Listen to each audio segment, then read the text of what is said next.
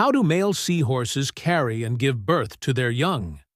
Male seahorses have a distinctive reproductive role, as they are the ones who carry and give birth to their young. During courtship, the female transfers her eggs to a specialized pouch on the front of the male's abdomen. The male then fertilizes the eggs inside the pouch with his sperm. Over a period ranging from several days to several weeks, the male seahorse provides a safe and controlled environment for the developing embryos, regulating temperature and salinity within the pouch.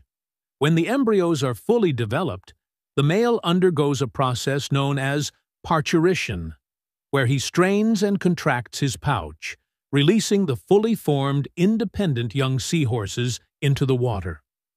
This extraordinary reproductive strategy is a unique example of role reversal in the animal kingdom,